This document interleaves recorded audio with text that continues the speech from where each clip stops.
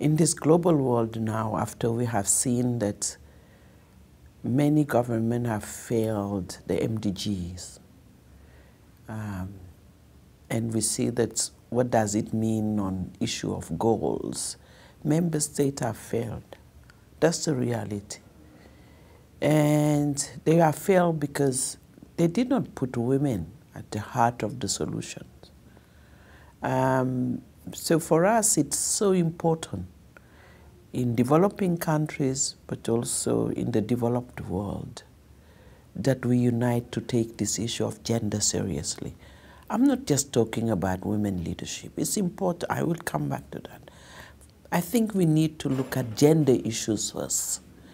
The impact of climate change on women in the society. They are the ones who are taking care of the environment. They know it. So, women leadership is the crucial, how would I say it, the crucial solution if we want to have sustainable solution. They know the environment. They are the caregiver, the caretakers.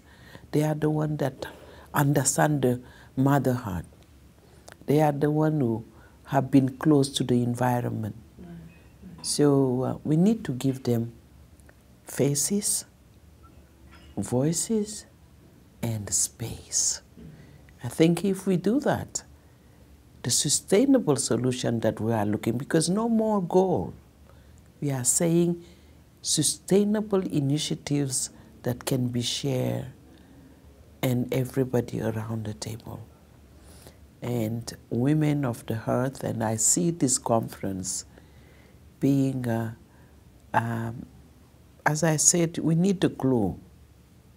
We need the women internationally, regionally, and locally coming together on the common agenda.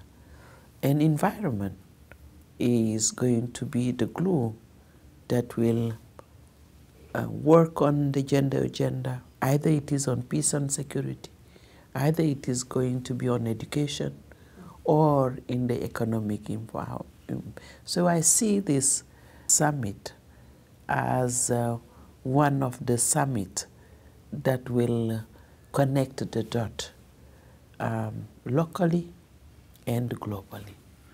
You know, the continent I come from, women know some solutions. And while I'm here is trying to see how African women can contribute, because I think it's important that we look into solution from the south, solution from the north, and together we can share the experience.